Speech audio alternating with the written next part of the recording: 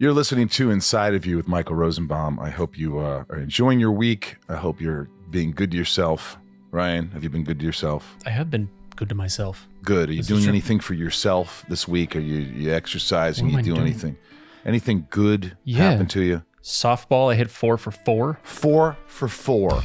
That means 4 at bats, folks. 4 hits. I played goalie in my soccer league, so these things are back, which is nice. Hey, this is nice. You're getting outside. I know, it's crazy. I like that. I hope you guys are getting outside. And thank you for tuning in. If you're here for Bobby Lee, I really hope Bobby and I are good friends, and I hope you'll stick around and support the podcast and subscribe. You could follow us on our handles, Ryan. At Inside of You Pod on Twitter, at Inside of You Podcast on Instagram and Facebook. That's correct. And if you love, I want to shout out to my patrons who support the podcast in many ways, and we'll get right into this podcast in a second. But if you want to join Patreon, it's a wonderful way to support the podcast in other ways, help us out. Go to Patreon, Patreon, patreon.com/Inside of You. Also, this coming weekend, I will be in Denver, Colorado at the Denver Con for Halloween for the 30th and 31st with Tom Welling. So get your tickets. Come see us for Halloween. We are taking our Halloween on the road to Denver. And also I'll be at the LA Comic-Con on December 4th and 5th right here in Los Angeles. Also, if you want to buy anything at the Inside of You online store, do so. We got tons of great stuff. Also Lex Luthor and Smallville shit. We've got, if you go to sunspin.com, you could buy some band merch. As you know, Stephen Amell loves our hats, our Sunspin hats. We're almost out of those hats, but you can get beanies and a bunch of other stuff as well. But I just want to say thank you for all of you for tuning in. Bobby Lee and I have been friends for a long time. He always gets open and deep and personal, and he's charming as hell. I really enjoy this podcast. I always love having him on. I like to give him shit. He gives me more shit. So without further ado, let's get inside of Bobby Lee. It's my point of view. You're listening to Inside of You with Michael Rosenbaum.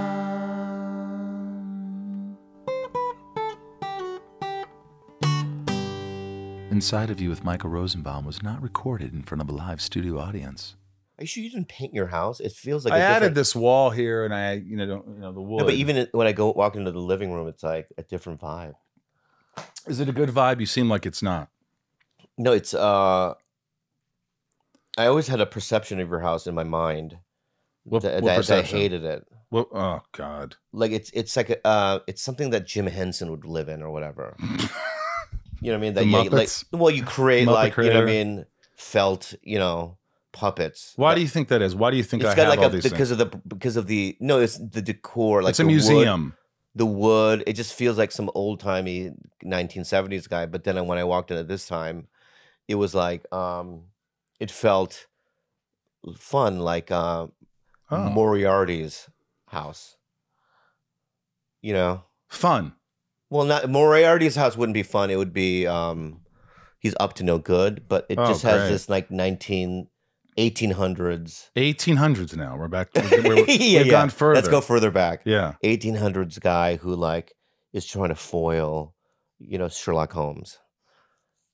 So I don't know whether you like the house or not. I like that because I like You do. movies that have that vibe to it. Kind of a, not noir, but kind of an old school feel. I wouldn't live here. Okay. Well, I've been to your house. I mean, I like your house. Which one? The new one. Okay. I've been there. Did you forget I was there? Mm-hmm. You did. I don't get to talk to you very much. You're I don't even know how this happened. Because, well, go ahead. well, I think you texted me a couple weeks ago about, hey, can you get Pauly Shore? Yeah, I thought you'd be a fun guest. Okay. But I felt threatened by it. You did. So then I was just like, what about me? But you're always welcome on the show. This is like your third time on the show. You're always welcome. Now, I used to be one of your favorites on Tigerbelly. I haven't been on Tigerbelly in years. I know I'm not as famous as a lot of the people you get on there. That's crazy to think that. Is it crazy? It's not the truth. Is it even. insecure? It's not even the truth. Because I remember auditioning for Smallville and not even getting anywhere near. Who did you audition for in Smallville? This old lady. I don't know what a part was, but it was an old white lady that was casting it. Oh, I thought you auditioned for an old white No, lady. no. It's like, wow, diverse. But my point is that, and then when the show came out, I was a kid then, but when the show came out, I was like, oh, these are real stars. That's all.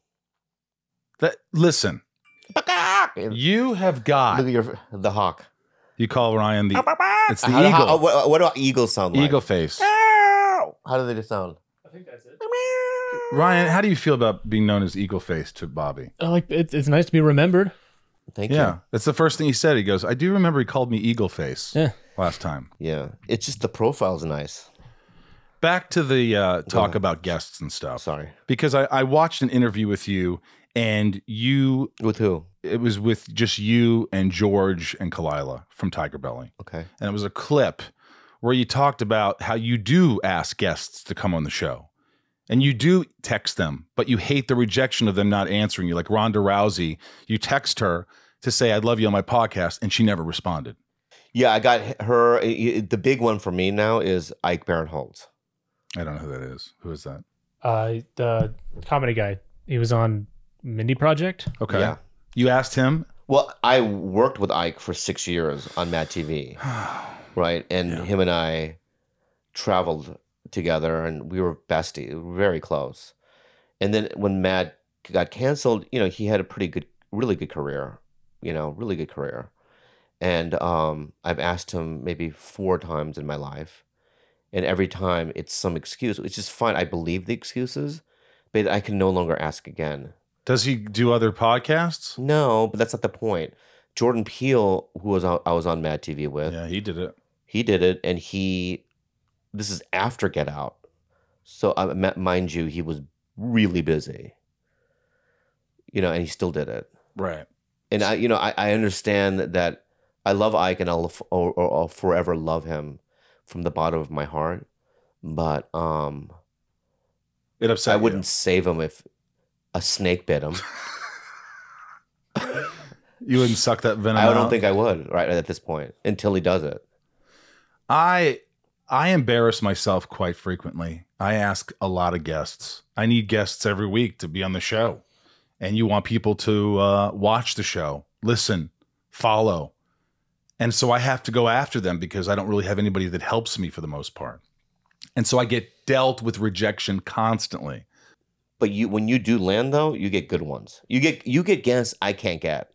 I could help you get them. I don't want them. I want Jordan Peele. No. He wouldn't do it. No. Why not? I can get you Pauly Shore. Let's start there. He lives in Vegas. I asked you. I know. You said he lives in I know he Vegas. does. But when he's in town next, you'll see what happens. So what is this rejection? You don't like being rejected by your friends, especially when you reach out to them? I think the problem is a lot of my friends have acting careers, and it's not acting, right? So it's like they're not privy to the kind of audience that I have, and it would be a positive thing for their life, I think, if they did it. So they think that it's also, I have to also say that I've changed. So it's like people that I met back 25 years ago, 20 years ago, think that I'm going to make them eat my pubes or something. Right? Because they think that I'm that guy. The old Bobby Lee? Yeah. And it's like, no, I've changed. Like, I'm not as wild. And You're still wild. Yeah, but I'm pretty tame though. I saw an interview on Q13 Seattle where you were about to do a show at the Parlor, and the interview you just pretty much kept moving to him as close as possible, sitting on his lap. You kissed him, and unless that was 20 years ago, I don't think it was. Probably 10 years ago, and also I have to say I don't remember that. Okay, it is something that I probably would do. Right, but you have to understand those morning shows are so you've done them. Oh yeah, they're so you have awful, to give them right? something That I have to do something to make it weird and to make it awkward, because I'm not in there. I'm not like some of these comics like Carlos Mencia or whatever that have just joke and do his bits. Stolen joke. Well, No, I'm very kidding. That's a funny joke. Yeah, thanks. But anyway, let's move on. You don't want to talk about that? I don't. I do want to talk about how I've changed though, And I think Tell me. it's because I'm almost 50. Yeah, you're turning 50 next year. No, in a couple of weeks. Okay. And Are you having a party? I was gonna have one, Right. but I know that you had a birthday dinner to invite me. But my point is that I had 15 people come over, and you're too busy for me. You're too you know what, famous you know, now. you You're know, famous now. if you threw out a line, that would have been suffice. You would come. If you threw out a line, who knows? I will always throw out a line for now on. I didn't want to bother you. I don't think that's what it was. I don't think that I was It's in not your true. mind. I think you would have had a boring time. You wouldn't know a lot of people, and you feel uncomfortable, and I saved you. Well, I know you're a board game kind of like, let's No, I do didn't- charades kind of guy. I've been to your parties. Well, we can't have those parties nowadays. I know, but you're one of those guys that let's get together and play. I don't know. Let me think of a make up a game. You were thinking Risk. Kamachanzi or whatever. Kamachanzi. Where we put the blocks on the thing and then we try to pull it. I don't know what it is, but my point is that you're that type of guy. It's like old timey 1970s Jim Henson party, Moriarty party. So you don't enjoy me. I mean, look at that. Yeah, there's masks and things. That's no, from but what Smallville. kind of mask is that? That's from Smallville. I wore that in an episode. I know, where but was is that not a tortured. Jim Henson kind of a thing? I mean, there's some Jim Henson puppets up there. Yeah. Yeah. It's weird. Is it weird? It is maybe because maybe it's a distraction. Yeah. The more distractions I have in the house, the less I have to deal with me. By the way, I miss you. I told you. I miss you. I miss you. I miss you. Do you know I've had anxiety? What's your problem? You have a vibe. I have a vibe? Yeah. You like his vibe? No, it's like almost like he's nervous or something. He's not nervous. I'm No nervous. problem. Everything's fine? Yeah, Okay. Good. No, he's like fidgeting and, He's writing. what is he writing? He's about? writing notes. He's saying, "Cut this. This is boring." Yeah, all of this. You're going to call No, all this? this is great. Yeah. So you're turning 50. So you're not going to have a party. You're not going to do anything. I was going to have a big shindig. I was going to get a restaurant. I was going to invite as many people as I could. But then Delta happened. Delta variant. Yeah, and it's just like, we're still in it. There was many thoughts that I had, like, because I got vaxxed and all that stuff, that I was like, oh, this is the new age. And it's like, no, we're still in it. It's terrible. So can't you get some friends together, like me? No, I can't do it because of Kalila. What do you mean you can't do it because of your wife? No, she. I didn't realize you're married. We're not married. It says online you were married. I know. You're married. I know. You do know. That's good. You know that. Do you think we're married? I think you're married. I think you got married in 2016 That's funny. and you really didn't tell people. We are married. Yeah. Inside of You is brought to you by Sonos. I freaking have talked about this. I love Sonos, guys. I've had Sonos before they were a sponsor. I've had Sonos in my house for over 15 years. I love Sonos. I like to listen to a different song in each room of the house. I could put it on party mode and listen to the whole house full of music. It's just so easy. The sound is terrific. They've got this new speaker, Sonos Roam. Look at this, guys. Look how tiny this is. It weighs almost nothing. And you could just, like the title says, roam. You could have it anywhere in the house. You could just bring it with you. Sonos Roam is the ultra-portable smart speaker that allows you to bring the Sonos experience everywhere you go. Roam weighs less than a pound. Its premium, durable design makes it perfect for the home and for on the go. When you're home, Roam connects to your Wi-Fi network and the rest of your Sonos system, and then automatically pairs with your phone on Bluetooth when you're on the go for a seamless experience. Using automatic TruePlay tuning, Roam smartly adapts to your surroundings and whatever you're listening to and creates sound that's astonishingly detailed and perfectly balanced. That is correct, Ryan. Control Roam using the app, Apple AirPlay 2, or your voice with Amazon Alexa or Google Assistant. With Sonos, you can start with one speaker and expand your system over time, like I have. I have one in every room, as I've talked about. All Sonos speakers connect over Wi-Fi, so you can group speakers in different rooms and play music throughout your home. You are not going to regret this. You have to check out the new Sonos Roam. I love Sonos. Thank you, Sonos, for being a sponsor, and you guys need to check it out because it's an amazing, amazing device. Inside of You is brought to you by my good friends at BetterHelp. BetterHelp online therapy. This is working. I don't know how many people have come up to me, Ryan, at conventions saying, I tried BetterHelp. It's really saving my life. It's really helping me. One of those people is Ryan. It's helping me. It's a helpful service. And it's in the name, help. Better help. BetterHelp.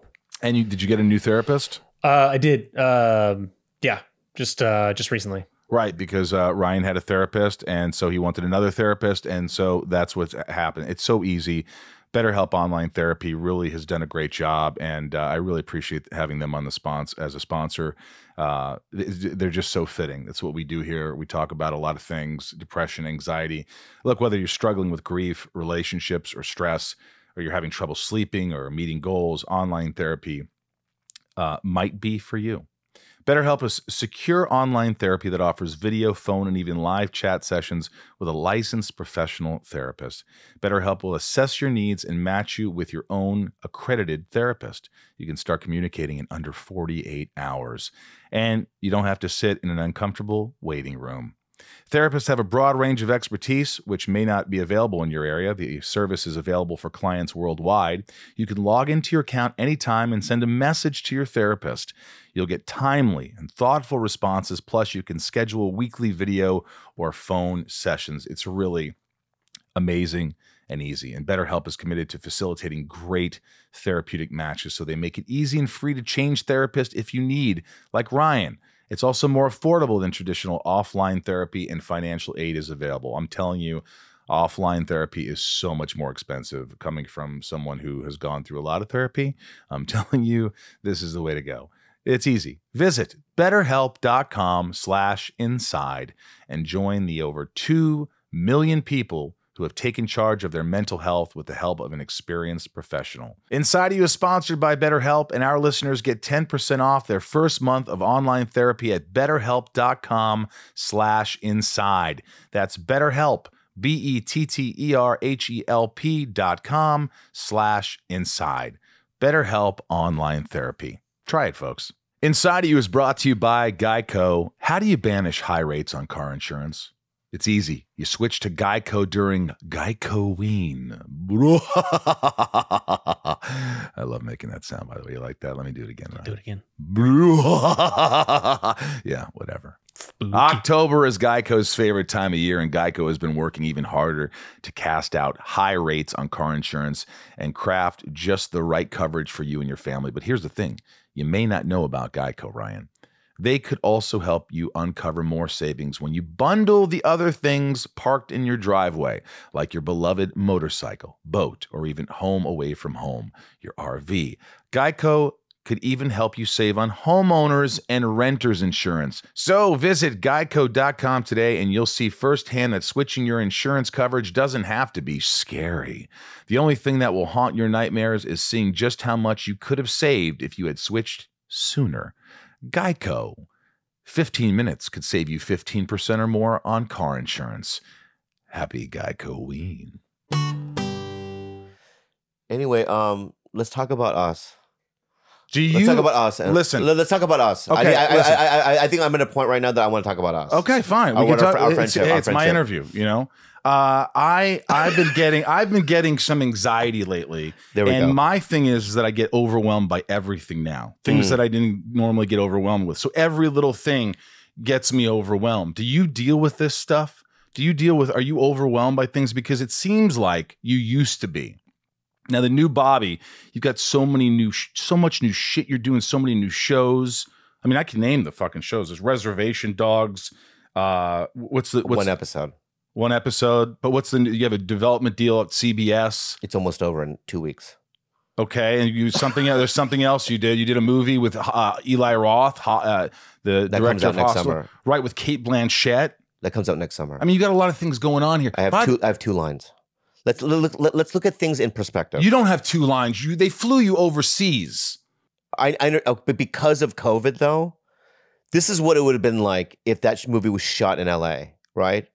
Shoot 2 days, thank you, and then you never see anybody again, right? Right. Because of COVID, I was flown to Hungary, and because of their laws and restrictions, right? The production was like basically you have to stay here. And I go, well, when am I shooting? They're like, you're shooting this date, and then you're not going to shoot for another 3.5 weeks. That's your next scene. So it's like, what do I do? Oh, you could just stay in the hotel. So I spent about close to a month doing nothing in a hotel in Hungary. You had to be going out of your mind. Well, I know, but the problem there's an actress named Janina Gavankar who in the movie she's like my boss pretty much. So she kind of had the same days off as me. So you hung out with her. So I hung out with her, and then like at the Four Seasons there, right? There was there's like 5 or 6 productions. So it was fun to go to like the restaurant and to see all the stars, because you would see like Oscar Isaac walk by, with his plate of his omelet, you know what I mean? Or you would see John Krasinski or all these people. Did you talk to any of these people? No, but I would like do like a little smirk and look, and they would lock eyes, and I would go back into my like bagel. Did they recognize you at all? No. Nobody recognized you. No, it's funny because even in this movie, I had to like kind of tell people what I did. Like I'm in the movie. Like there was a couple of lunches where, well, you know Jamie Lee Curtis, right? I've heard of her. God, but you know her? Yes, I don't know her personally. Oh yeah, well she is a mensch. You love her. Well, I didn't know I would, but like, so the first day I went there, because you have to imagine, like, Kevin Hart, Jack Black, all these people are in it, right? This movie. I have 2 scenes. No one's going to give a shit about my character, right? So when I was flying to Hungary, I'm like, I knew that I had a month off. So in my head, I'm like, you're just going to be by yourself. I don't know anybody. No one's going to want to hang out with you, right? So I brought my PlayStation. I'll just play 15 hours of Warzone a day, whatever. So when I went into my hotel room, beautiful hotel room, there was a letter on my bed, and it was written by Jamie Lee Curtis. She goes, "Welcome to the show. Here's my number or whatever. Let's hang out." So the next day, she texts me. She goes, "Downstairs noon. Noon brunch or whatever." So I went down there. And she's in the movie. She's in the movie, obviously. So I'm there with her. I met Penn Jillette from Penn and Teller. Right. Janina went, and then a week later, I shot a scene, and then a week later, I had another lunch with Cate Blanchett. Wait, alone? No, with a bunch of people. Right. But it was like, these are 2-3 hour lunches because it was on a Saturday, whatever. And they were fun. You had fun. I think I'd be overwhelmed a little bit. No, in the beginning it's not, but then you realize that like you have to imagine that all these stars had come out of this pandemic. For many of them, this is their first job back. And so many of them, they've been locked up for over a year.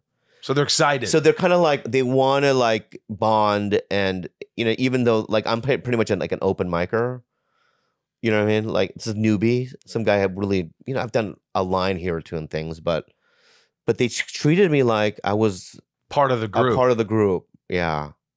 So it felt cool. Now it was magical, actually. Who are you still for? Could you text right now, Jamie Lee Curtis? I do have her number, but I would never text her. Why don't you text her right now? No, I will not. Why don't you just say, hey, just thought I'd say hi, great working with you, miss you. No, because I don't want to be intrusive. I have so many numbers on my phone. You probably have these too. But you can get her on the podcast. Well, here's my plan though.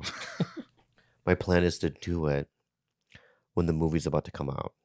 And then ask them all. I will ask them all then. You have Cate Blanchett's number? No. She was one I don't have. How is she in person, though? Well, she just I don't want to get emotional, but I don't want to get emotional. Get emotional. But it's like, she's not only funny, but she's so sweet. Like, there was one moment where I was like, somebody had said a joke, and everyone was kind of laughing at the table. And she was literally right here. Right? Right. And she goes, the people are like, so imagine, she goes, ha, ha, ha, ha, and she did this. That's me, right? She goes, ha, ha, ha, ha, grabbed your shoulder and rubbed it. And rubbed it like that. And I go, ha, ha, ha, I go, no, I didn't do that. But I went, I was like, cool. You know what I mean? Cate Blanchett touched you and you were part of the game. Right. And then like, but it was funny then like, other people would come to the production that like were shooting later. So I got to hang out with Gina Gershon. And she's one night we were at dinner and she goes, I'm just going to get drunk. And so I just sat there with her and this other actor named Ben Davis. And they just started doing shots of this weird like Hungarian beverage, You know, I don't drink. Right. Right. But for hours, just yapping it up. And then Josh Hartnett was on the next table at this restaurant, and they came to the table. So it was a whole magic. And then you come back to LA, and you're like, I'm a podcaster. You know what I mean? Like, you know what I mean? I'm like, you know what I mean? That's what I am. No, you're not. Yeah, I am. Why do you think that? You've done tons of movies. You've done TV shows. You and I met on a movie. Things. We did. A good one. Is it? But listen. Still the funniest line. You know the funniest line of the movie was when Miguel Nunez in the movie. Yeah. I was kidding and I said, I'm never doing another Jamie Kennedy movie. And he goes, motherfucker, Jamie Kennedy never doing another Jamie Kennedy movie. That was really funny. That was really the best line. So when you're with Kate Blanchett and all these people in Europe, in Hungary, do you feel like Bobby Lee? Can you be yourself and be that different kind of funny, quirky guy? No. Or are you just quiet and you're not yourself? You end up hiding certain elements of your... I'm going to tell you a story that happened then, all right? And this is why I changed my behavior. Because, so I forgot to tell you. So Jamie, the first lunch we had, right? There's another actor named Cheyenne Jackson that's also in the movie. Right. Very talented guy. Handsome, can dance, sing, do it all, right? So Jamie goes, let's walk to the river. So this is where I threw in my personality and it backfired. Oh boy. So I go, so we were walking along this river. Naked? No. Oh, okay. Worse. Okay. So there's like 8 of us. And along this river, along the side are these bronze shoes. Stuck on the, you know what I mean, edge. You know what I mean? Part of the... There's rows of it. Right. And I guess back during the Holocaust. Oh, God. Yeah, the Nazis came in and they just lined up Jewish people and they killed them and threw them into the river. It's not going to a good place already. Right. So Cheyenne Jackson goes, he sees little shoes, right? And everyone kind of gathers around the little shoes. And he goes, oh my God, a little boy. And people are like emotional. So I go, it could have been a midget. Nobody laughed. No, worse. They all collectively turned around and walked away. So I'm now just by the shoes. You're ostracized. So my head's down like this. It's the first day. It's the first fucking day, dude. So my head is down looking at the shoes and just in my head, you know, you go through the thing. What did I do? Why did you do that? This is not a bunch of comedians. I mean, this is your gut is wrong. You cannot do that again, right? So the whole trip, there were so many instances where I wanted to fucking throw out a banger, right? And I just my filter went, no, stop, you know? So after that, you didn't do any of those? No, so I had to hide an aspect of my fucking personality. Did you ever think of saying sorry about the midget joke? No, I never even brought it up. I pretended as if it never happened. Oh, God. I know. It was terrible. And then, in fact, I think Cheyenne Jackson, right? I think he was very nice, right? But I could tell that maybe it was in my own head, but like, because I said that joke, he couldn't get that too close to me. But then like when he was there in my first scene and I did well, then after that, it kind of resolved itself. Right. Who did you act with? Did you act with Kate Blanchett? No. I had one scene with her, but it was almost I get tased, right? And then I fall on my back, and then Kate Blanchett and Kevin Hart have a scene over my body, and you have to just lie there for. And I'm laying there, so I guess that's a scene. Sure. Yeah. You're the tased guy. I'm the tased guy. Were you astonished by Kate's acting? Amazed.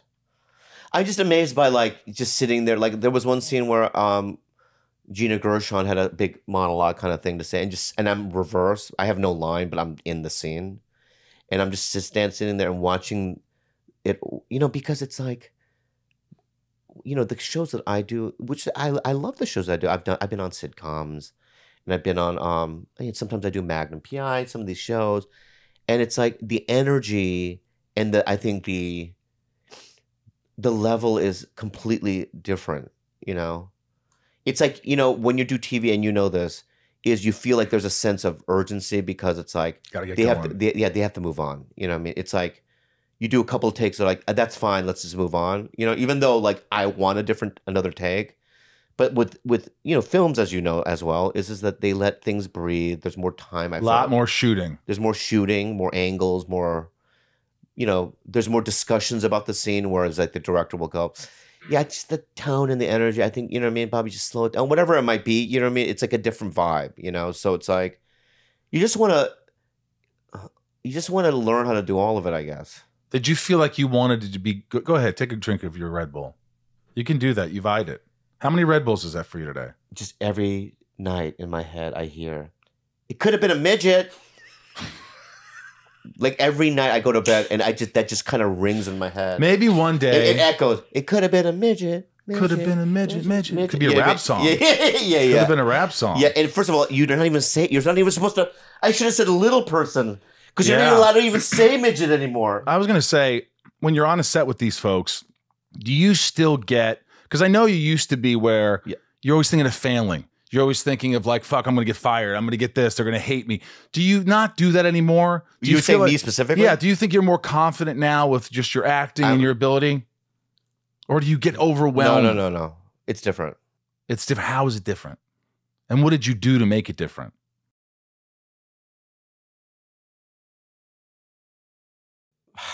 I've never wanted to talk about this, but I guess I will. It's podcasting. So, you know, before, when I would be in things like years ago, I did a show called Animal Practice. I didn't have a podcast. And at the time, my stand-up, I wasn't making a lot of money on the road. So everything relied on, you know, I have to become a series regular. It's got to run for 7 years so then I can make, you know, my forever money, right? Mm-hmm. But now it's like acting is not the forefront of the thing. It's like if I get fired, fine, right? You really think that? No, but also secondly, but that's there, right? But there's a second element to it, which is also I've done so many things. I came to a realization that I've done 10 movies. I've been a series regular on 3 shows, but I've done 6 pilots. Right, I've done so many guest stars. Right, I've done on every, and it's like I understand how it all works, and I also understand that I'm good.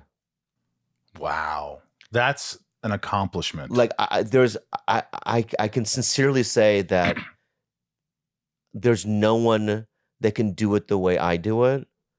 Right, and I know that I can kill it in a different way than another actor can. Not that it's better or worse. I just know that because I mean, when Eli hired me, it wasn't because, I mean, I auditioned, but Eli was like, no, I saw you on something else. And that sprung up, you know what I mean? That Bobby would be perfect for this role, right? So it's like, if he saw me in something else, that means that he thought it was good, right? So then, you know, you kind of think, you know, and the first scene was with Kevin Hart. And I remember it was one of those scenes where they had these gigantic green screens. You're in the desert, right? And there's like these machines. It's a big sci-fi movie, right? There's like hundreds of extras with guns and, you know what I mean? And so it's like, there's so many extras. What's it called? The movie's called Borderlands. It's based on a video game. So I remember walking from the tent to this thing, and I just remember, because I saw Rose Namajunas do this. She said, I'm the best, I'm the best, I'm the best. And when she, right. Before she delivered the lines? No, Rose Namajunas is a fighter. Okay. And I just said to myself, I'm the best, I'm the best, I'm the best. You're going to kill it, you're going to kill it, you're going to kill it. Like this mantra. Positive reinforcement. Oh, yeah. And when I walked on set, I killed it. Like I like Eli's like, we don't even have to do another one. Let's do another one for fun. Just like that. Yeah. So it's like, and it was like I had like 10 lines in this thing, and I had to walk around and grab things, and you know, I tied up Kevin Hart. You know what I mean? So I'm like kind of torturing him, I guess. And I'm just kind of like doing this little tiny speech, right? Not huge.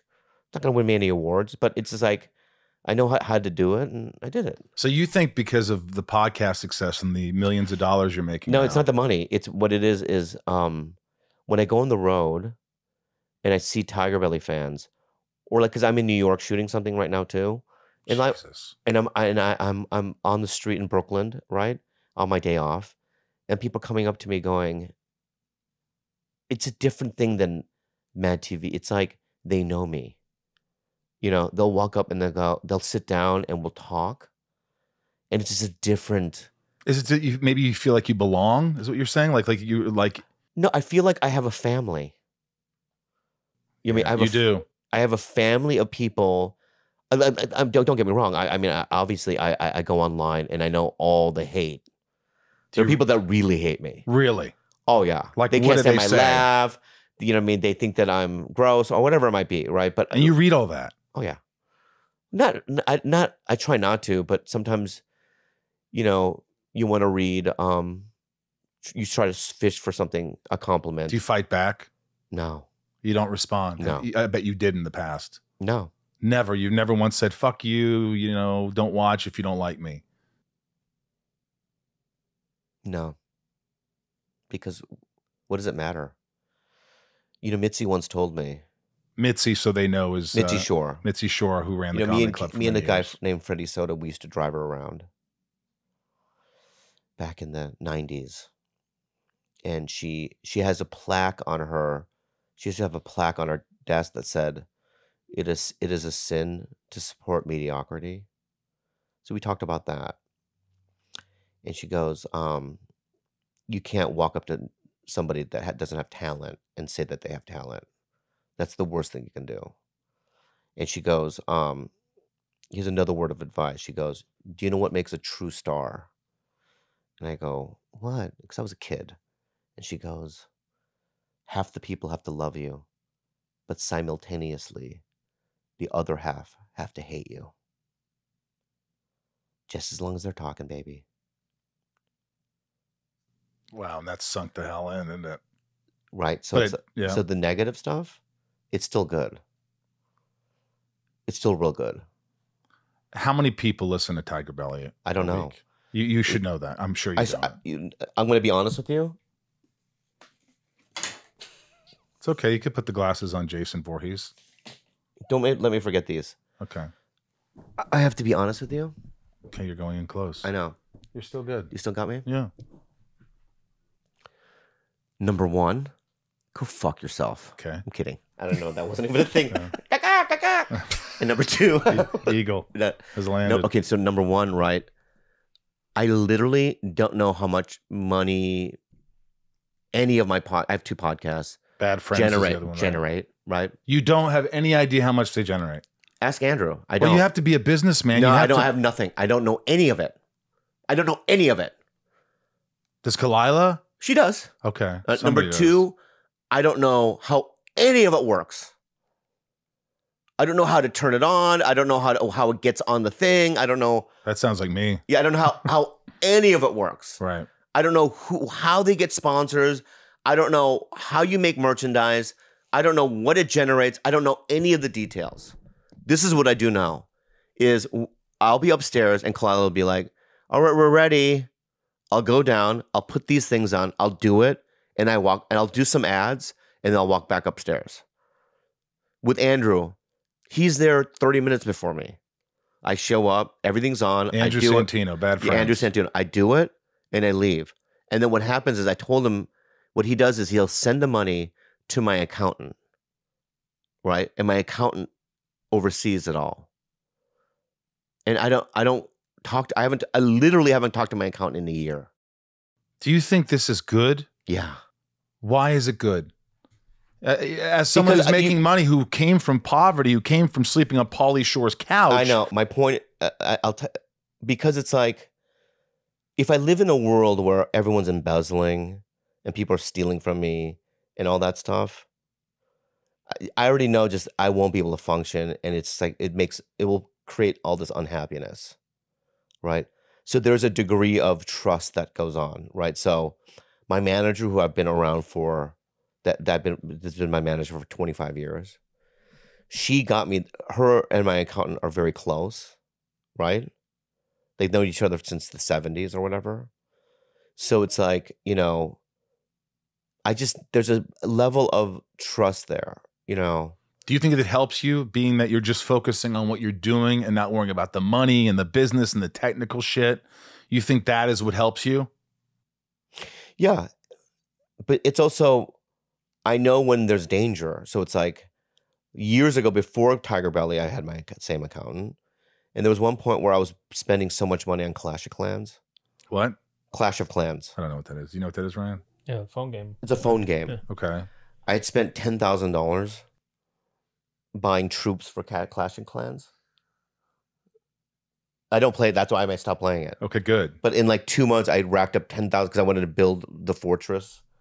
And you have to pay, you know what I mean, online. Right. So it's like $10,000. Right. And then my accountant called me and goes, whatever that is, Clash of Clans, you delete it right now. You don't have the money. You're running out of money. We can't pay this, this, and this, and this. There was a time where I couldn't. How many years ago was this? This is 8 years ago. Right, He's like, or whenever Clash of Clans, 7 years ago. He's like, done. It's over. No more cash. So I deleted it. Right? So it's like, I know when there's danger. Clash of what? Clans? You spent $10,000 on a phone app. Yeah. Inside of You is brought to you by baaaack. Healthy snacks have a bad reputation. And let's be honest, most don't taste very good. They don't fill you up, and they certainly don't satisfy your cravings. This episode is sponsored by baaaack, who makes snacks that taste like our favorite sugary treats, but with 1 gram of sugar or less. baaaack keto granola bars contain just 1 gram of sugar, 2 to 3 grams of net carbs, and they're only 140 calories. They're gluten-free, grain-free, plant-based, and non-GMO, with no soy, trans fat, sugar alcohols, or high-intensity sweeteners. While they're great for anyone following a keto lifestyle, you absolutely do not have to be keto to love these. They are the perfect snack for anyone who's trying to eat better or cut back on sugar and carbs without sacrificing taste. I love granola. I love the baaaack granola.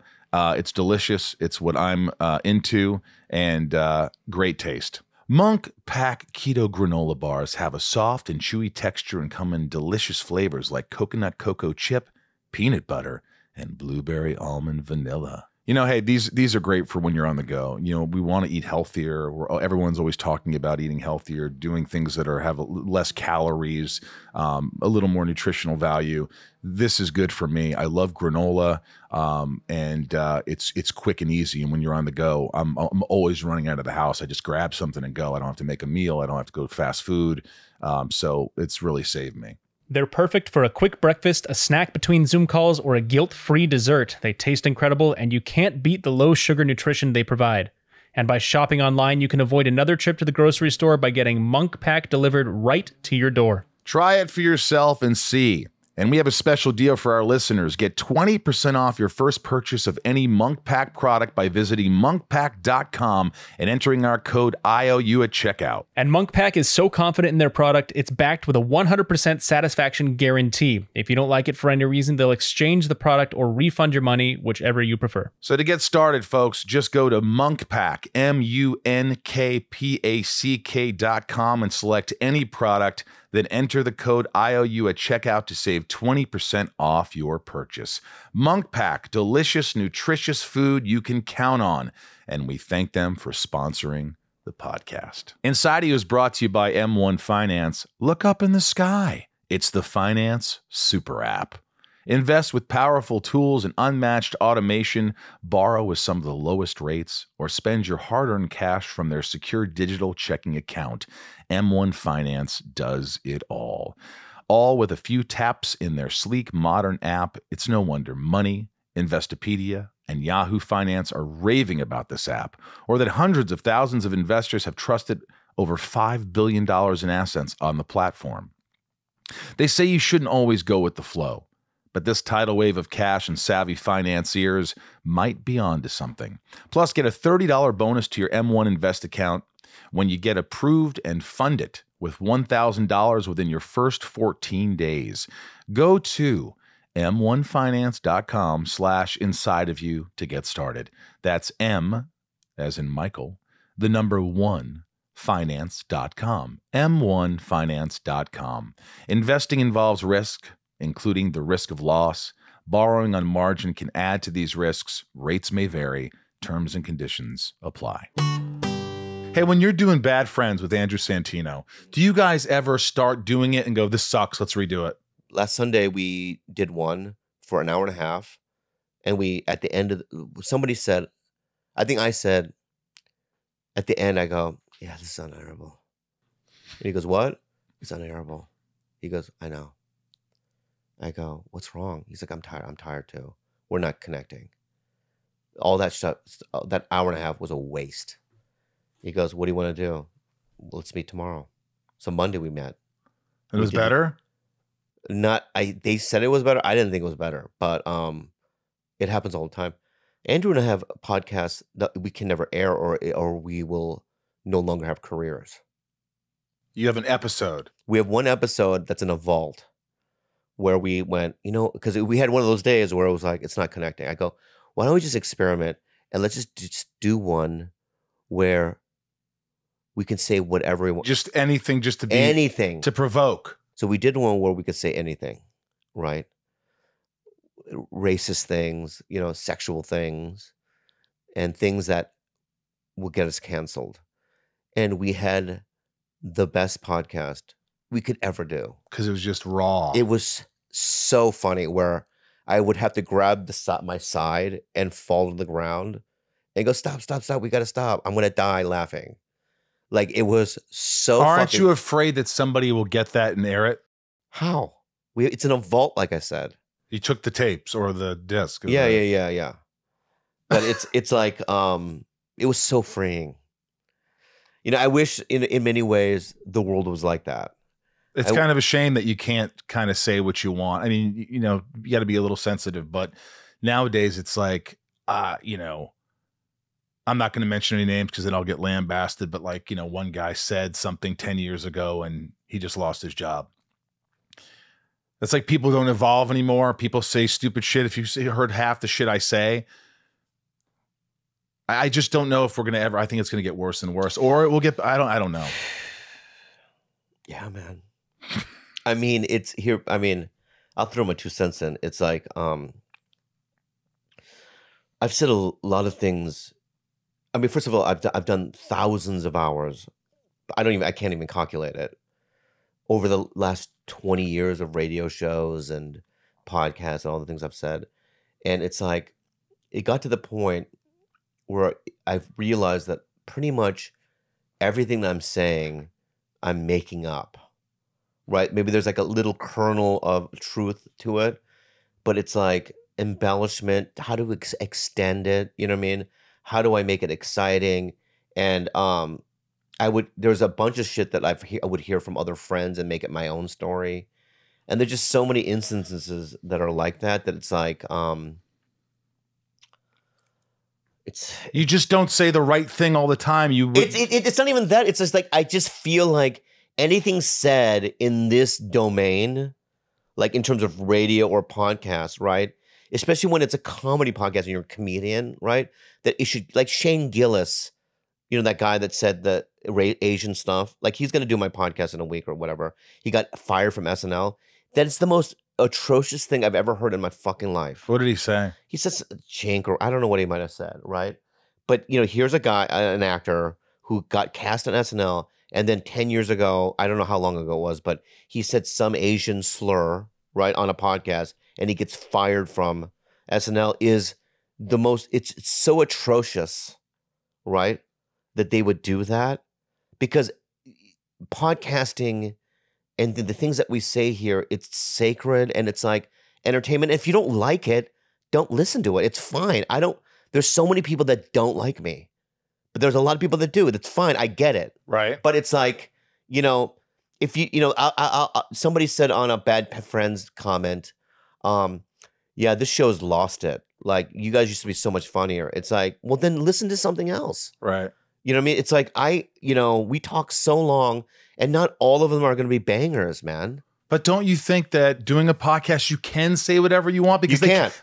You can. They can't cancel your podcast. Who can cancel your podcast? But the problem is that when you say certain things on podcasts that aren't true and that are strictly for comedy, you can lose your job. Not podcasting, but you can lose corporate jobs, right? And you can lose some friends. You know what I mean? You can lose. There's certain things that you can lose that I've seen happen, right? Yeah. And that's all you're going to say about that. I mean, there's really not much to say about it. It's like, I've said it 1,000 times. Now, something happened. It didn't bother me, but I was like, your dad passed away, and you came on the show, and you were very emotional, and I love how vulnerable you were. It was awesome. I appreciate it. But you also said I couldn't talk about that you went off the wagon, but then you said it on Theo Vaughn's show. So first I was a little upset that probably at the time I didn't come out with it, and I decided in a day or two afterwards that I would. People change their minds, and things shift. Don't take it personally. I don't. Yeah, so I did relapse. I did. Why? I did. I think you did. I didn't. I think you fucking did. No, I just said. I think you're acting like a little baby. No, right the now. first thing that came to me was Theo's got a way bigger show. It makes more sense. That's what came to me. But what you ding dong, you fucking idiot. Let me just say this, okay? Theo and I are both in recovery, and we both struggled with addiction. Don't you think that could be it? You fucking idiot. It is. It is. Stop taking things so personally. You're 1,000,000%. Let me ask you something. Yeah. I just don't like the way you snuck that in there. I apologize. Yeah. I just threw it in there. I didn't really mean anything by Put it. the glasses back on. This is ridiculous. No, keep them off. You're more honest when you are. I like when you're angry. When you went off the wagon, when you went to rehab. Oh my God. What the fuck, man? How hard was that? That's what I just heard there. Well, so you talked about it on Theo. Okay, what do you want to know, pal? I want to know how difficult it was for you to admit it, to actually go, and what you learned and how you got back on the wagon. It wasn't rehab, fucktard. It wasn't. No, fucktard. Listen. I thought it was. It wasn't By rehab, the way, shitbox. Hey, listeners, when he says fucktard and all these things, it's friendship. It's pure friendship. You don't need to think that he's being vulgar. I'm not getting angry. I'm just saying that I feel like if you were Larry King, I wouldn't be talking to you like this. I thought we have friend. I'm not offended. I think some people might be offended at how you're talking to me. No, I don't think they would. I don't think they would at all. But my point, I went to a place to deal with my trauma. Okay. In Arizona. Yes. It was a place that other people that I knew that I respected went through, right? And my father was so violent growing up, right, that I absorbed all of that suffering and all that shock and trauma, right, into my body. And it was pinned up there all these years, and it's like I needed a way to deal with it and release it. And that's by doing that, I got sober again, right? But it wasn't, I didn't go to the place to get sober. In fact, when I was flying there, Kalila flew there with me to Arizona, and I looked at her and I said, I'm not going to get sober, right? She's like, I know. And I go, how do you feel about that? And she goes, it sucks. And I go, I'm sorry. But by going to that place, I got sober. Because you released all this other shit. Yeah, I did EMDR on certain... EMDR. I did it. I had a breakthrough. Did you have a breakthrough? He's doing the Bobby Lee stare. Eagle face, help me out. It's just let me finish. Yeah, I'm sorry. It's the first time I've interrupted you today. I've learned. I've become a better podcaster. I did that. I just was trying to kidding, I love you. I know. Go ahead. I did that for comedy purposes. Yeah, it was good. I liked it. Thank you. So you use, it does work. It does work. Yeah. So I did EMDR on this one incident, right, which seemed to do a lot for me, which is when I was I don't know, 8 or 9 years old, maybe younger. I remember my mother waking me up. We were living in Minnesota, and she turned the lights on in the room. But my brother Steve and I slept in the same room. And she was crying, and she opened her mouth, and all I could see was blood. Yeah, are you hard? No, I'm upset. It's a little, I had to take a deep breath. Oh, I thought you were getting an erection. No, could you imagine? Yes, I read it go on. wrong. Go on, please. Yeah. Continue. And so, Jesus. my mom goes, in Korean, help me with the door to my brother and I. We're kids. And she closes the door, and I could see, like, you know what it reminded me of is Shining. Remember when he cracks open the little crack in the door and he sticks his head through? Here's Johnny. Here's Johnny. That's what it felt like. So we're just sitting there, my mom and I, right? And just the door being, right? And we just knew that it was going to be bad when my dad walked in, right? It was going to be bad. Violence. And then he gets in, and that's where my memory stops. I don't know what happened. But I remember the fear of being by that door with my brother and my mom trying to get my dad to not come in because he was going through a drunken rage, right? And we did EMDR on that specific experience. And it was... it relieved it. It kind of like, like I know it happened, but the feeling in my body when I think about it is gone, you know? Yeah.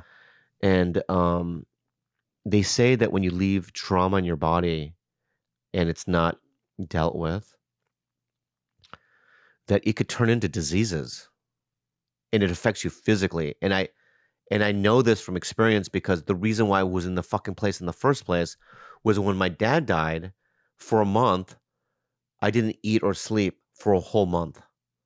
And I didn't know why. Every time I went on the road, I was in Portland, and I was with two openers, Chelsea Skidmore and Stephen Randolph, her husband. And we were at a sushi restaurant, and I hadn't eaten in days. And I go, I'm going to try to eat. I took a bite of some sushi, and I vomited it. Right? And I didn't know what the fuck was going on. I'm like, my dad dies, and now I can't eat or sleep. Right? So then my friend Sosi ran into me, and Sosi said, you look like shit. And I go, I know. And she was with, Kalila was there too. And she's like, you should see my therapist. So I went to a therapist. So I haven't eaten, slept. I'm smoking weed for 24 hours a day. Right. And I'm now in a therapist's office. And we start talking about my dad and growing up and the violence that I grew up with. And the weirdest fucking thing happened. I go, all right, well, thanks for doing the therapy. When I got in the car, it was in the places in Encino, the therapy. From Encino to my house in Studio City, I went to 3 different restaurants and I ate a meal. I could eat again. By just talking about it. Just by talking about my dad and that experience. Therapy, dude. So in my head, I was like, oh, there's a connection between how I was raised, right? And the experiences that I had to my physical body now, right?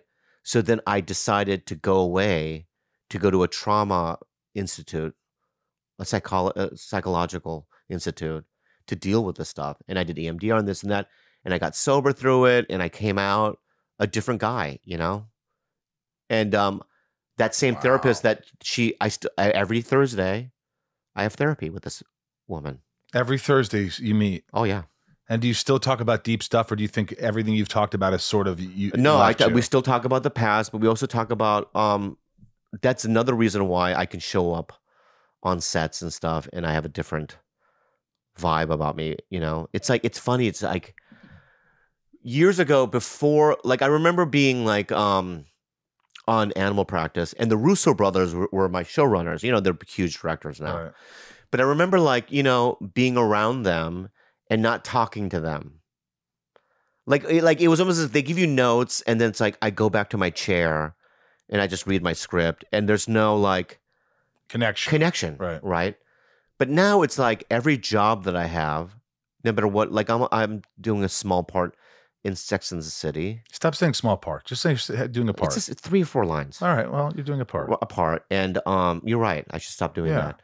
And, the show, Michael, the showrunner, or if it's Eli Roth for the movie, or if it's like I did this Reservation Dogs, Sterling, or any of these jobs I have, they're in my cell phone, and we're friends, and we talk, and we goof around, and I'm myself on set. Wow. And you know what I mean? And it's a completely different experience. It's like they're my friends, producers, like a Magnum PI, the producer of Magnum PI, Gene, you're right, is one of my best friends. Like we eat dinner. And that wasn't like you. No, I would not even. I would think to myself, they don't want to be bothered, right? You're just a hire. You know what I mean? You're just expendable or whatever. But it's like a completely different vibe. It's like you're there for a reason. You're worthy, right?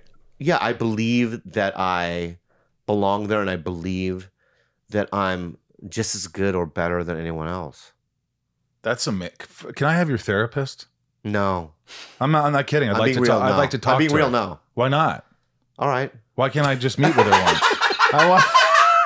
I really. I mean, if you have such a breakthrough, because you are different in many ways, that I'd love to meet this woman. I'm different in a lot of ways, yeah. And it's like, I've had a tough month. I don't want to get into it, but tough couple of months, and just a lot of crying and a lot of like confusion, and but then it's also I have great things going on too. But it's like I don't know if I wasn't in therapy that I would be able to deal with all the things that are going on in my life, the good and the bad. Well, what do you do to deal with them? Because like, listen, we're getting older. You're going to be 50. I'm going to be 50.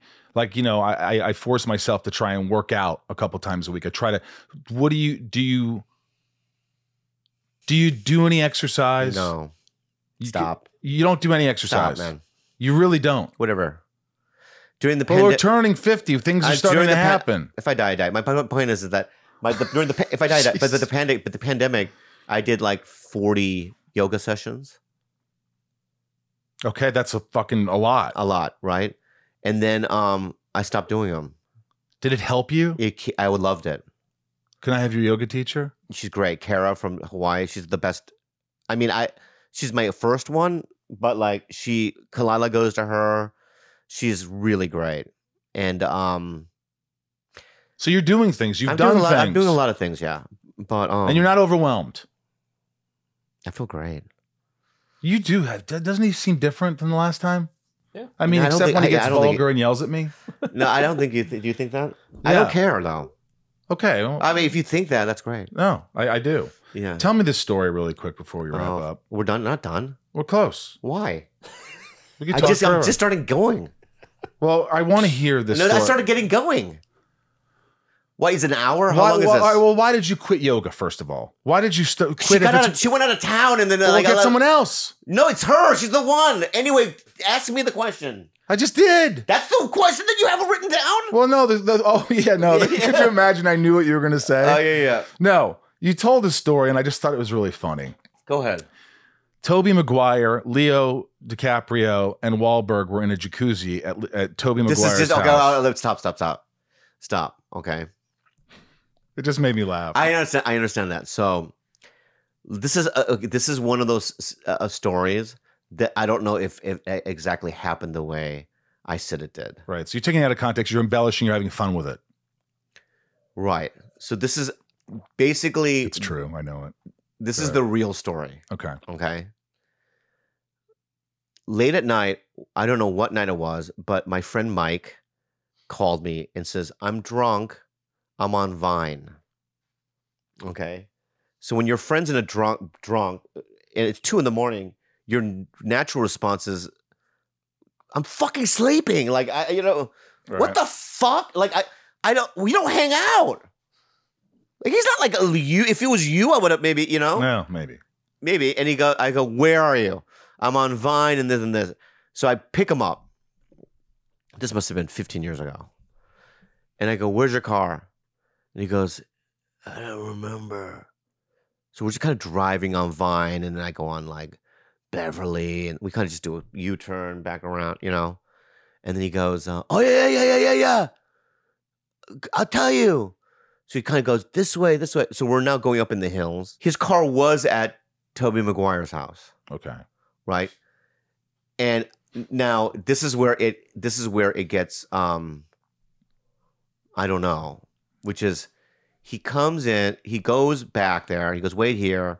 He comes back and he goes, people are jacuzziing.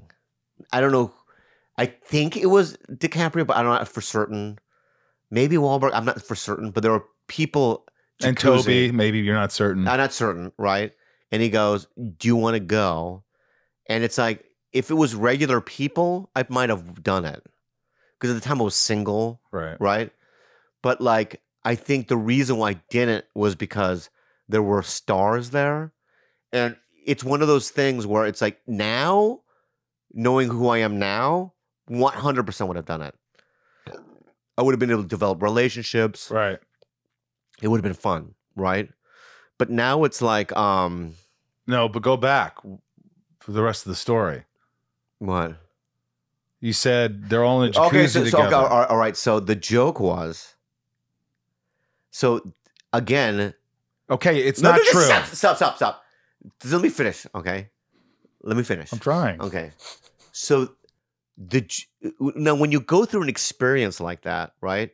As a comic, you go, how do I make the story funnier, right?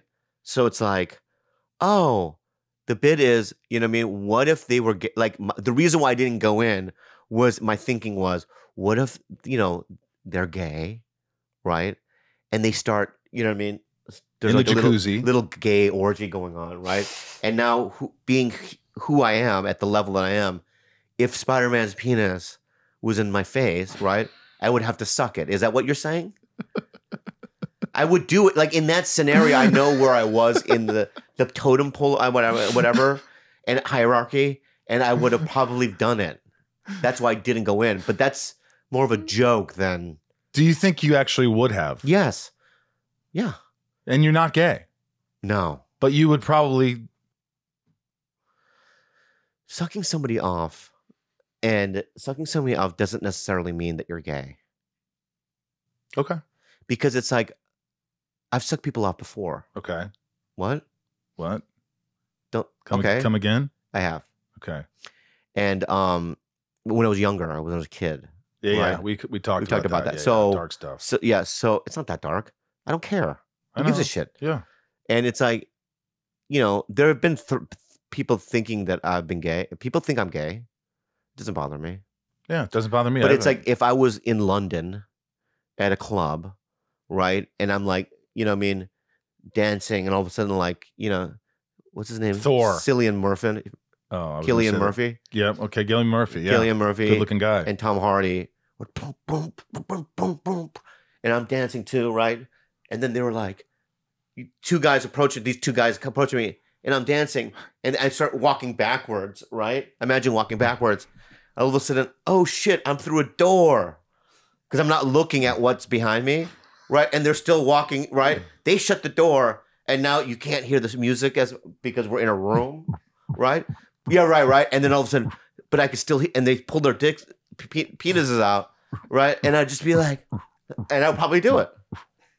You would? Yeah. I don't believe it. You don't think I would? Yeah, you wouldn't. Just now, in that look in your eyes, I was like, wow, he would. You don't think I would? Yeah, because I don't think that if it came out that I did, I think I'd become famous. Right? Sure. Comedian Bobby Lee blows Cillian and Tom Hardy in some weird room at a club, right? And then I could do a whole thing where I'm like, didn't happen, right?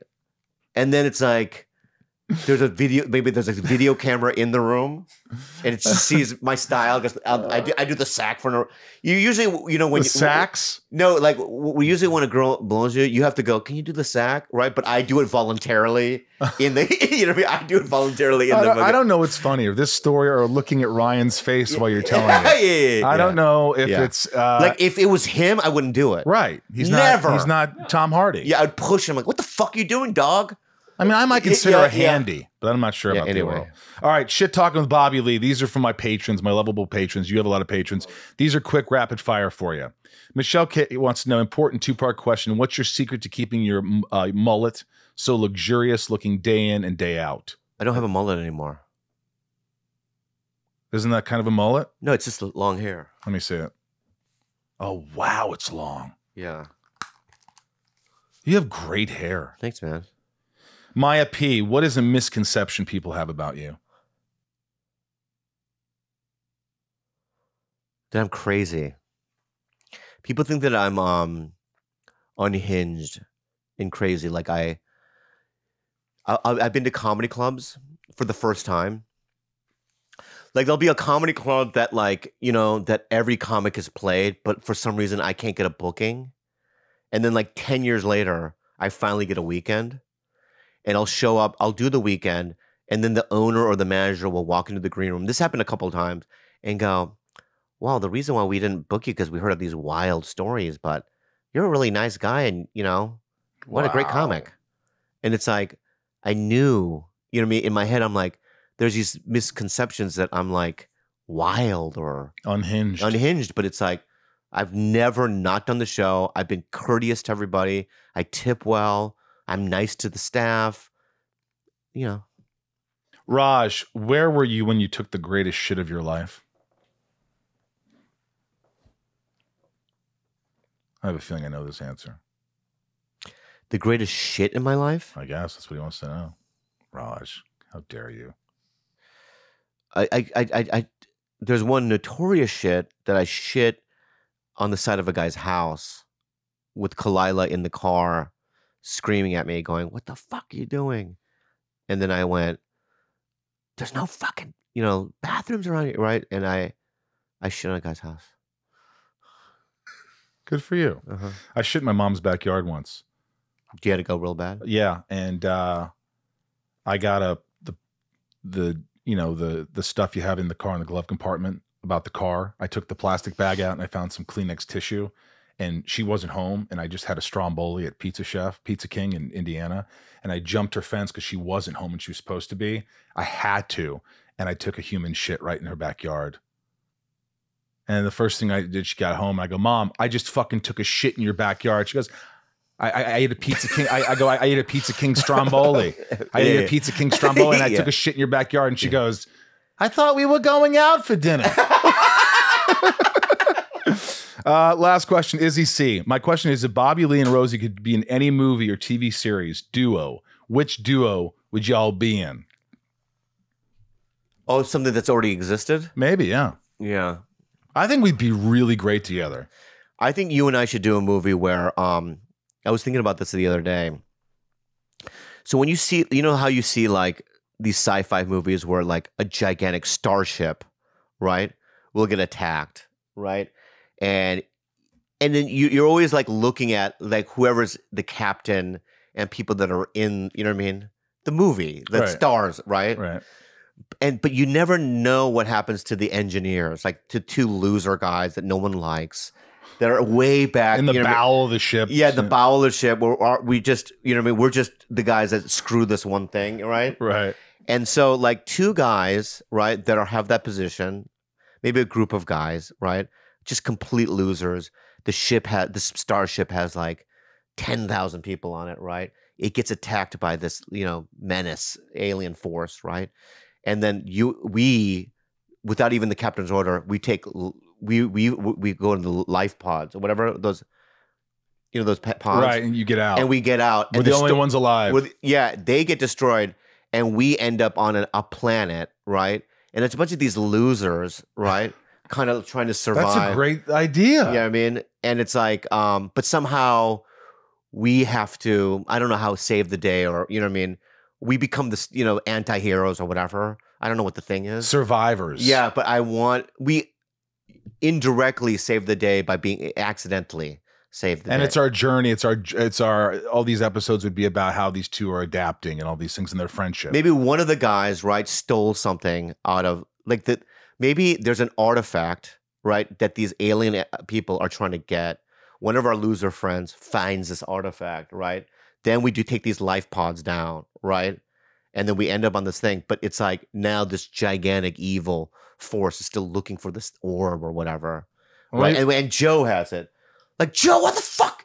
You know what I mean? Where'd you get that, Joe? Right? That's Ryan. No, I mean, I know, but no, the character's name is Joe, right? I'm just fucking with Joe, you. right? And then, you know, she was like, I just want to make a name for myself. You know what I mean? I was gonna go back to Earth and sell it or whatever it might be, whatever. Right.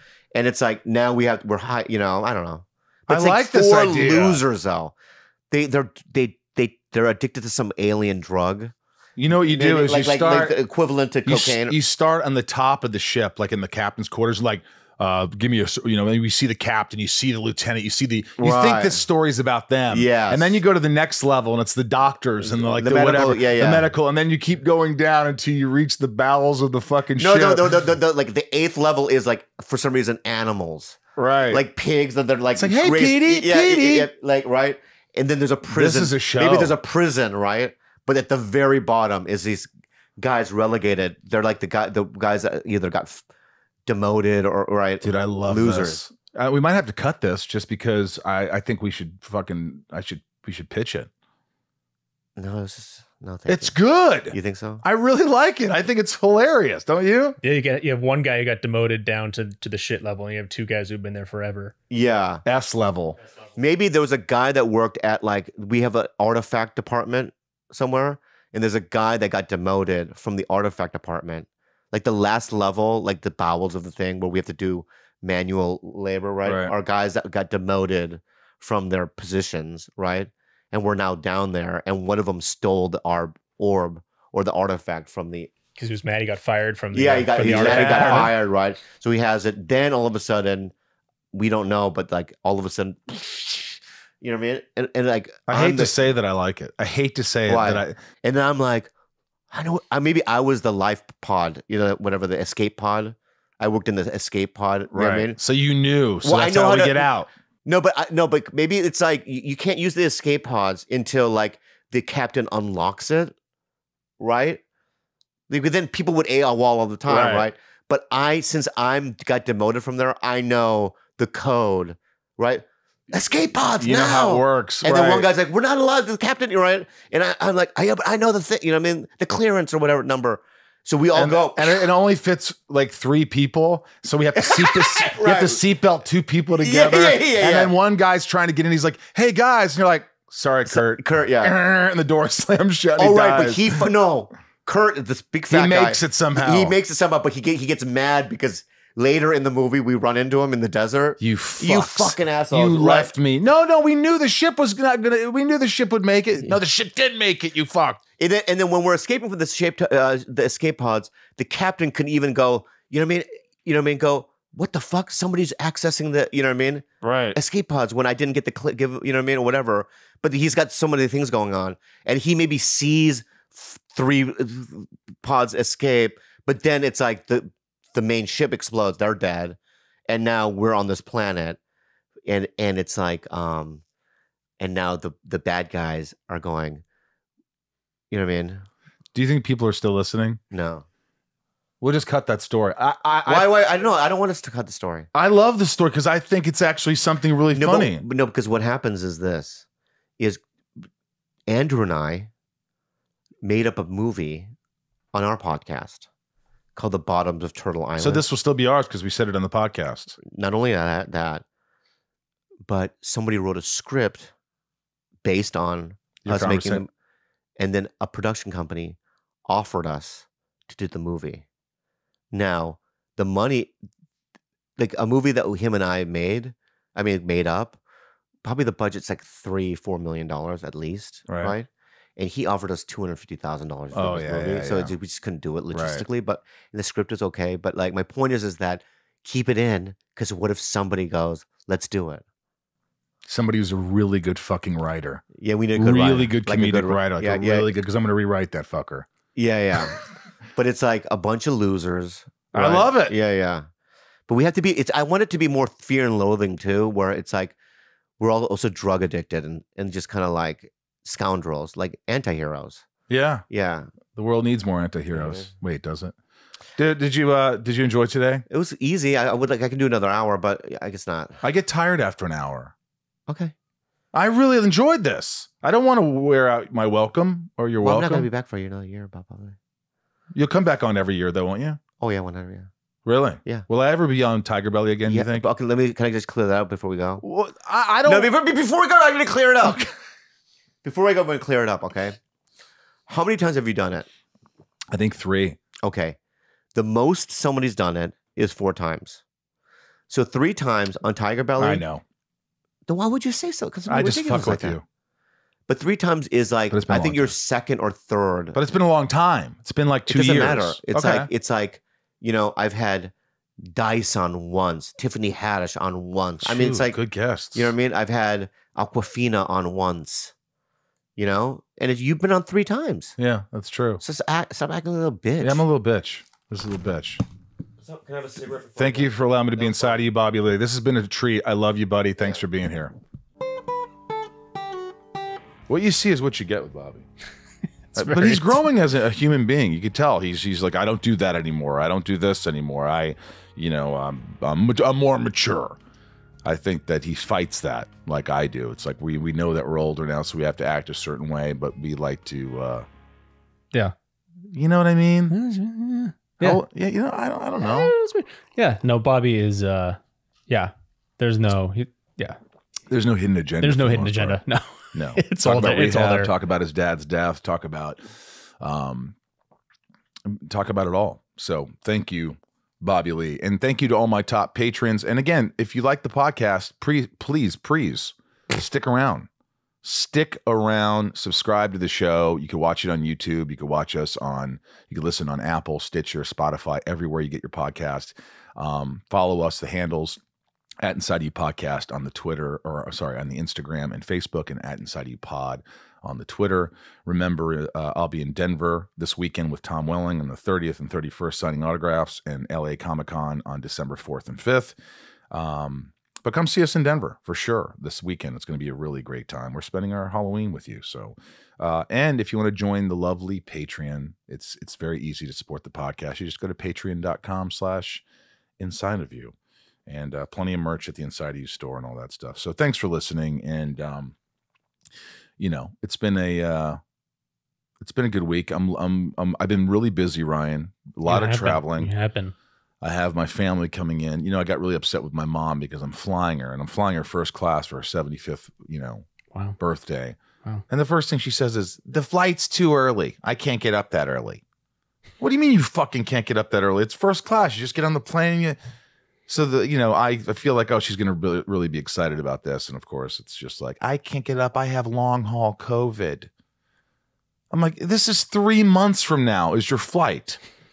Do you think you can go to bed at fucking 9 p.m. and wake up at 4:30 or 5 in the morning? People do that. It's very difficult for me. Oh, geez. That's my mother. But I love her, I guess what we're going to do. Oh, man. Why don't we give a shout out to the top tier patrons who really help make this podcast possible, and they give so much, and I just want to give a shout out to all of them.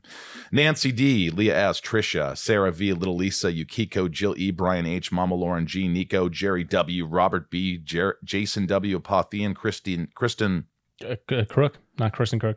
Kristen K. That's right. Amelia O, Allison L, Raj C, Joshua D, Emily S, CJP, Samantha M, Jennifer N, Stacy L, Jen S, Jamal F, Janelle B, Carrie B, Tabitha 272, not to be confused with Tabitha 273. That's correct. Tabitha 273. Kimberly. Kimberly E. Correct. Mike E. Eldon Supremo 99 more. Ramira Santiago M. Sarah F. Chad W. Liam P. Janine R. Maya D. Maya P. Of course, Maya P. Maddie S. Shannon D. Belinda N. Kevin V. James R. Chris H. Dave H. Spider-Man. Chase. Sheila G. Brad. D. Ray H. Tabitha T. Liliana A. Turd K. Also known as Turd Ferguson. Michael S, Talia M, Betsy D, hi Betsy, Claire M, Laura L, Chad L, Rochelle, Nathan E, Marion, Meg K, Janelle P, Trav L, Dan N, Lorraine G, Carrie H, Veronica K, Big Stevie W, Kendall T, And we're getting to the bottom of the list now, but we're really the top of the list.